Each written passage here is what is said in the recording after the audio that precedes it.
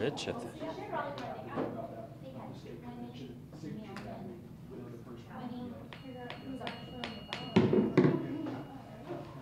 It's not dinging quite as much as it usually is. What's the deal? Ah, there we go. Good to meet you. Welcome to Rotary. My political hot minute, I guess, is as much as you guys know, spending some time up the legislature while it's still in session for the League of Cities and Towns.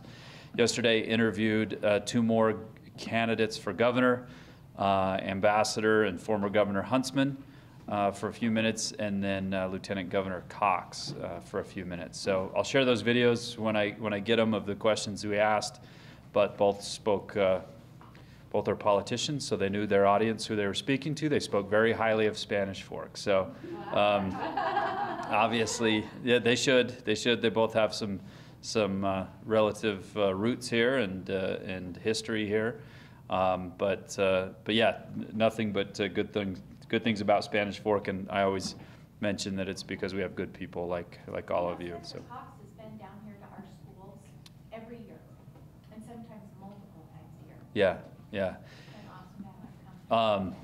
He let me know that I think it does set him apart if he hits this goal, and I think he will, but we have 249 cities and towns across the state of Utah, one new one this year, and it's escaping me what that is, but 249 cities and towns across the state of Utah. He's visited 220 in kind of a tour of all cities and towns of all shapes and sizes, right, across the whole state. And he's got about 40 more to go that they're going to try to hit in the next 2 weeks. So pretty impressive that he's been all over the place. Yeah, I'm sure that will be part of a campaign push here coming up close to caucus that's in the first part of March. So if you don't remember, put it on your calendar. I'm not sure of the dates. So is there five total running on the... Let's see, I think 6. So Thomas Wright and Rob Bishop, if you've seen the Wright Bishop signs, Thomas Wright, Rob Bishop is a current yeah, I know, I recognize that. congressman in back in D.C. for us, but his term's expiring, so he's running as lieutenant governor with Thomas Wright. Oh, okay. Amy Winder Newton is a current council member in Salt Lake County. Was a Taylorsville City Council member before that, but she serves right now as a council member in Salt Lake County. Greg Hughes was the Speaker of the House 2 years ago, so he served in the legislature. And then Spencer Cox, Lieutenant Governor Cox, John Huntsman, former Governor John Huntsman, and then tomorrow is my last interview, and that's Jeff Birmingham, a business owner from Provo, lives over in Provo. Oh. So, but you will notice, he's if you've seen any of his commercials, fellow Rotary member, and what is Jake Harward for? Something assistant to the district governor or something? Yep. So I gave him a hard time because he's in the campaign commercial for Jeff Birmingham. Yeah, said, hey, is this an endorsement? But good guy and. So you interviewed all but Jeff Birmingham at this point? All but Jeff Birmingham. And no, Aaron, you're not going to commit me to... I'm not committing you who, but I'm just wondering if you have identified a clear leader in your own mind. All very impressive and impressive resumes, I think, for political leadership in our state. I like people that have experience in private sector and public sector, and everyone I've talked to has had some level of that so far. So I would say we have a great opportunity that honestly don't think we can go too wrong in picking our next governor, but we have a great field running for governor. So Maybe on camera mention caucus is March 3rd. for both parties. Okay, so March 3rd for both parties, Democrat and Republican, is coming up in a week. So make sure that you know where you're going. You should have a ballot mailed to you already for the Republican side of presidential campaign.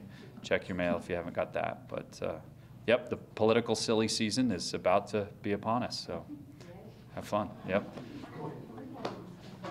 And now we'll listen from Lana. She's got something. I'll just say Okay, if that's okay. all right. So I don't know if you guys remember the Dragon's Pantry when we took those clothing items and stuff over there, and they had those meal packet things for the families where you put them together. Well, Triple T is actually going to do that. And so we're collecting food items, and then next Wednesday, we're going to be putting them together in the bags. Very simple. They're more like family meals for the whole family. Easy to make spaghetti, chili, that kind of thing. So if you're interested in contributing money or food or coming next week to put all the food in the bags, Wednesday at what time? at 9 o'clock, at 9:30 at the shop, at Triple T. I assume AM. Yes, 9:30 in the AM. I'm in bed by the other one. And it's just really basic stuff like canned chicken, cream of mushroom soup, those kind of things. So, anyway, thanks. Perfect. Thanks, Lana. Okay, Brad, you're up. Tell us everything there is to know about the best golf tournament, one of the best golf tournaments in South Utah County. I'll do my introduction as well. How's that? So my name is Brad Lang. I'm with America First Credit Union. I've been with them for 18 years now. Resident of Spanish Fork City for 16 of those years. So it's been a great opportunity for me to have career advancements within America First. But you know, when my wife and I got married, we chose to move to Spanish Fork and to purchase a home here and be residents. So I don't foresee us leaving anytime soon, but a great community. I really do appreciate the community that we have and the growth that we're experiencing. I know some residents probably struggle with that and like the small town part of it, but it's nice to have some of the conveniences. So today I wanted to talk a little bit about the Rotary and Chamber Golf Tournament and give you a little bit of a background on the event itself.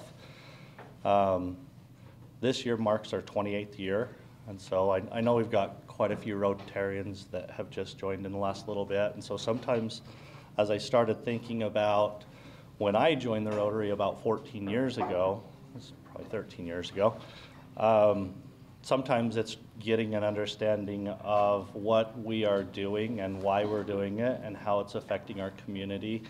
And one of the easiest events that we're involved in is really the golf tournament. Its impact that it has reaches out to the schools that are around and has really contributed to a lot of opportunity for graduating seniors. So a couple things I wanted to recognize. So where it's in its 28th year, this tournament originated with Clark Swenson and Andy Schalise, if I said that, Shaline? 28 years ago, so Shaline. And so, you know, they're kind of the forefront of the event and really created the opportunity, you know, years ago, set the groundwork. So it's gone through a few changes over the years. About 9 years ago, Aaron Brown was the golf pro over at Spanish Oaks, and now Ryan Reese came in. And in talking with Ryan and some of the way that the tournament was set up, it was determined at that time Ryan wanted to change the dates of his tournament. So our golf tournament has always coincided with the Spanish Fork Open, which is a great event that brings golfers throughout the state to Spanish Fork area to compete for a 2-day tournament. So in talking with Ryan, it only made sense to make a few adjustments that way in terms of what his expectations were. So one of those changes that we did experience within the first year was some of the challenge And originally, the golf tournament was the Spanish Fork Rotary and Chambers Celebrity Pro-Am. And so, as we talked with Ryan and some of the challenges that we had in getting some of the celebrities in and some of the pros being out of their golf courses for multiple days, it became pretty evident that we probably should drop the Pro-Am part of it and just expand it more and focus more as the scholarship golf tournament. So we rebranded it, renamed it about six to 7 years ago in doing that. And so we've really just focused on creating it to where it's really branded for the intent, which is to give graduating seniors some scholarships. So I want to thank Tracy for providing some information. So Tracy had some stats going back to 1997 with the tournament. And so a few of the things that I think is really quite remarkable for our event is in looking through the recipients of the scholarships, we have awarded 363 scholarships since 1997. So there's 5 years that are not accounted for. That was prior to Tracy's time, I'm assuming.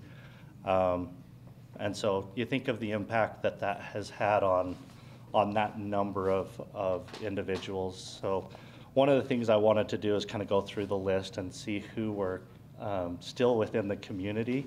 And so I don't know a lot of them, but I just wanted to pose the question within this group is, if you've had a family or a relative who has received the scholarship award, raise your hand. So 4 or 5 of us. So one of the things that I think is pretty remarkable is that these scholarships are really going towards improving the education. This year marks another achievement for the event. I think with a good event, we'll actually surpass $500,000 raised, which is pretty remarkable. So we're right on the cusp that way. So we have some work to do to be able to continue to push it. But so as far as for my experience with the event, I think I started helping just mainly with Lana Dahl when she was chairing the event and somehow got roped into it to a greater extent. So when initially I was asked to chair it a few years back with Sierra Sorensen, a few of the things that we had to think through and kind of come up with some envision of what do we want the event to look like, how do we want it to impact going forward, and what are some ways that we can improve sponsorship. The first year that we took it over, I think we had 22 sponsors at that time. So a few of the things that we talked with, and we went out in the community, and one of the fortunate things that happened at that same time was Doug Smith came in and they bought out Barber Brothers. Barber Brothers was always a contributor, but Doug Smith has jumped right in, and in each year that we've asked them, they've provided a hole-in-one prize for the event. So we have some excitement on the course with the golfers that they have the opportunity to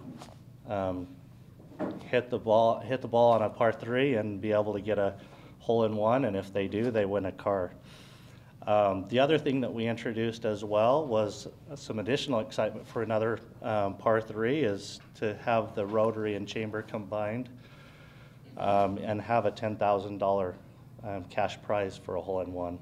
And so now we're a little unique in that most golf tournaments that are out there, they don't have the 2 hole-in-one prizes. So Have they ever been awarded? we haven't had a winner. It's insured, so if somebody gets it, all the better, right? I have played in an event last year up in Heber where a person won a Chevy Colorado. And it makes a lot of buzz throughout. You can hear it throughout. So I'd really love to see somebody get it. Well, there was that lady just the other day at a basketball game that made like a 100-foot putt across the court and got what was it a car or was it money? Something She was like that. 84 years old, she made a putt across the basketball court. Yep. Yeah, it's crazy. And the kid at BYU, at the BYU Gonzaga, made a half-court shot for 8,000. So it happens. It's only a matter of time. You know, we'll try and move the tees up to hopefully get some opportunity. A few of the other things that we envisioned is how do we reach out and get people excited about participating and sponsoring in our event. And so one of the things that we really strive to do is to reach out to any businesses within the community. I constantly get the response, I don't golf, I don't know about golf, how can I help? And really the response is if you're a business where you want to have an opportunity to market your business out within this group of people, one of the things that I always joke around about with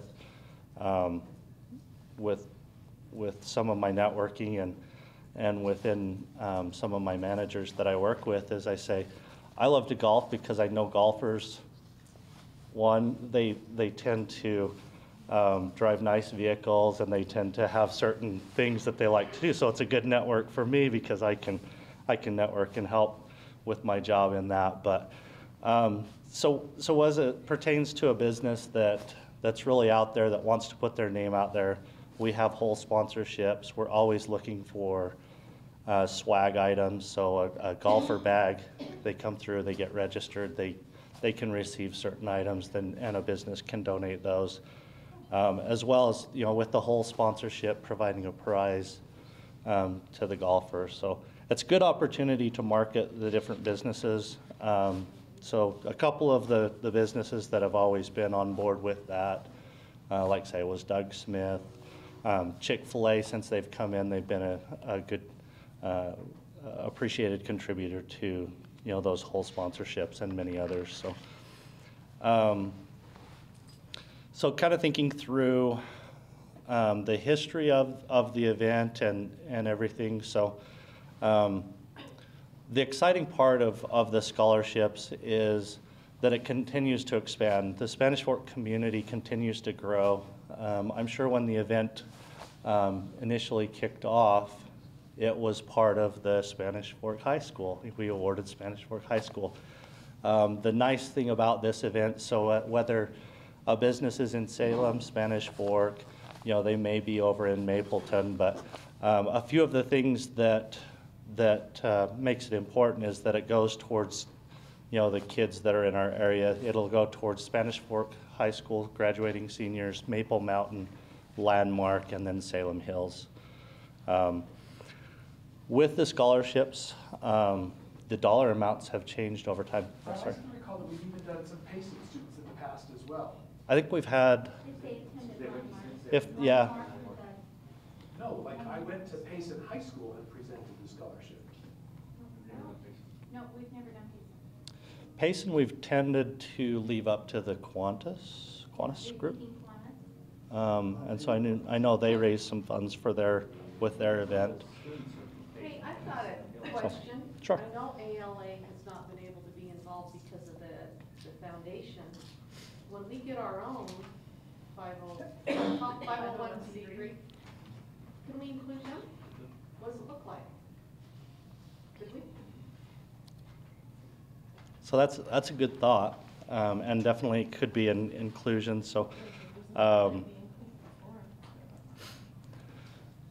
so a couple of years in addition, what we've done. So the dollar amount over time has changed. You know, tuition for school continues to go higher, and so as we met a few years ago, we decided that we really want to have this scholarship be as close to a half tuition scholarship as we can get, right? And so, and talking with Tracy, we upped that dollar amount to $1,500, which makes a difference for it.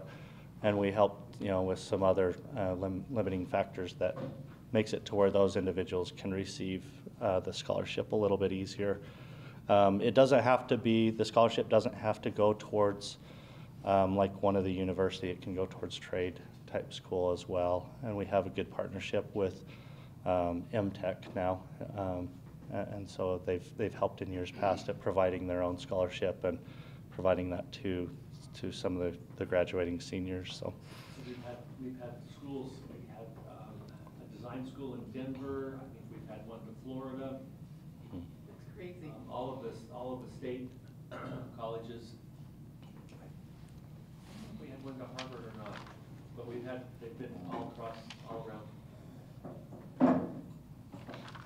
that's pretty exciting. So kind of breaking it into, what are we going to do this year? So Bill Summers is going to be the chair for the event this year. I thank him for taking that on. But in talking, my role is going to be similar to helping Bill, so I'll help with all of the day of the event type stuff and golf course organization to help make sure that everything is seamless for Tyler and Ryan up at the golf course. I've asked Tyler Mendenhall, or we've asked Tyler Mendenhall to be the representative from the Rotary group to be over sponsorships and to help coordinate those. So sponsorships can be, a golfer sponsorship, it can be whole sponsorship, swag sponsorship, drawing donations, those types of things. And then Nicole Hammond with ServPro has agreed or is here from the chamber, and she's going to represent the chamber with the sponsorships and everything as well. So they might be reaching out to us for help, or they're not yes. do it all by themselves, Yep. are they? Yeah. The other thing Nicole has agreed to take on as well as some social medias, which is the aspect that we've really not, we haven't done a lot with that. So she's going to work with some social media and do some social media for us to help promote the event and hopefully reach individuals that we probably have missed as of yet. So I wanted to give Bill some time to speak a little bit. I reached out to him this morning and see if he wants to add a little bit to what I've already talked about and give us some direction on this year. We'll get with you as we're going through. Okay. But, Yeah. if anybody that was assigned stuff when we talked a couple of weeks ago, please make sure that you're reaching out to those people that you're supposed to be talking to, and it's only 6 weeks away, so we need to get Do you have a date, May deadline, 3rd. date to get back with you as far as that, the sponsors? Yesterday, No, for the business meeting next week. business meeting. Yeah, we'd like to. No. Okay. I assume that's what we want to talk about. Oh, you want to know all the sponsors by next No, week? we okay, make okay. initial assignments Okay. Yeah. that we'd like to, if you had an assignment from last time, I still need to get some of you their assignment. Okay. So are we taking in all the new businesses that we, like we've got Lowe's now, we've got things like that? There are a lot of new businesses that we can reach out to. I think a lot of it just has to do, like, if you're in the business, one of the businesses, and you want to approach them, you may be there shopping. I find that that's a good time as any.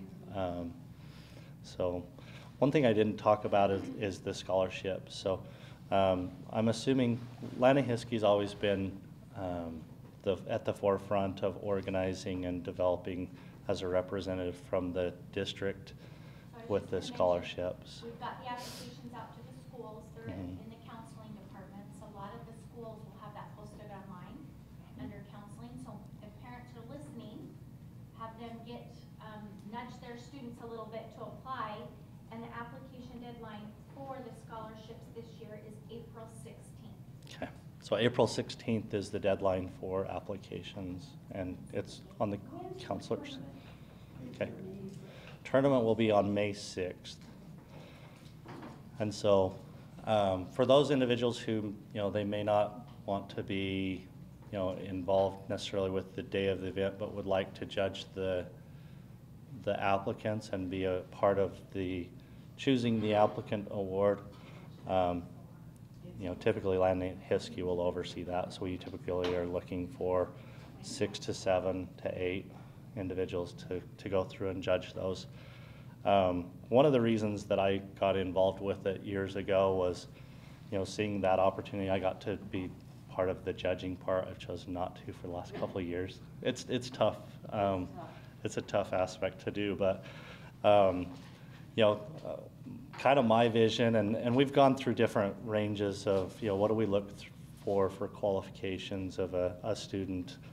And so I think that's the benefit that we gain from having, 7 or 8 people judge and look to really give these scholarships to deserving students who show community service or things that represent the Rotary well. Because this is a scholarship that's coming from the Rotary, and so it should be something that envisions the core values or the 4-way test of the Rotary Club. These individuals have exhibited leadership within their community and that can go out into the community and represent really well. So Read some of the names from 25 years ago. 25. I've wondered this. So one of the things as I was looking through, I'm like, what if we reached out to some of these recipients from years and years ago, and just to see, because one of the things I asked you was, how many are part of the community. So, so I will say it's kind of interesting to look at the number of scholarships that we awarded. So we did 20 scholarships last year, 23 the year before. So. We are expanding our capacity of being able to award a little bit higher, but so the first year that's on here was Karen Morel. Karen Morel. It says Morel, but anyway, let's see. That's pretty small font. Arian Badsgaard. Arian Badsgaard. Karen knows everybody. Chris Mikesell. Natalie Harwood, Rachel McVeigh, Tony Johns, Ashley Roach, Megan Hughes, Melissa Clayton, Michael Taylor, Rebecca Sackett, Tricia Johnson, Tyler Nilsson, Jeff Youd, Christy Collette, Nicholas Sidman. So that's 4 years worth. So it's kind of interesting to look back, but. Originally, this was done on needs, and Richard Taylor was a big part of it. And he was really hoping to get more kids who were interested in the trades. But one of the things about it was that a lot of the kids who didn't have the money to go to college, this would get them in the door. And then they found besides working, other avenues to get other scholarships. And so some of them, when they found that out, and there was one gal I was able to keep track of, and she graduated and became a school teacher, and when she started, she had zilch. And she had to work really hard, but she did it. She said without the Rotary Scholarship, to get her in the door, Yep. And talked to her and said, go to the counseling office, find out what you can. Yeah. And that's what the kids who don't have the scholarships in addition to ours, Yep. that's what they need to know is it's a way to get them in the door and find out what the other stuff is. Yeah, that's one of the things that drew me in as well. I was that student. I didn't have the 4.0 grade average, but I knew I wanted to go to school, and I didn't have high enough ACT score to get all the scholarships that were out there. And so I didn't go to Spanish Fork High School or anything, but the high school that I went to had a similar one. It ended up being about a half tuition scholarship that I got, and that pushed me into the door and got me really on my way. And so that's really what I envisioned for this tournament as well, is to have that opportunity. Just to back you up, I taught marketing and entrepreneurship and business law and business management in high school. And a lot of the most successful students I had were definitely not 4.0, but they were go-getters and they had energy and they wanted to make a difference and wanted to be successful. And So those are the ones that we like to apply, and we'd like to find those and trying to award that scholarship to them. So, okay, that's all I have. So, any other questions? Well, thank you, Brad. Thank you. Wrap it up for us, Brad. You want me to ring the bell? So those of you who weren't at the BYU basketball game on Thursday night, Lana's daughter was a star. Yes, she was. She showed us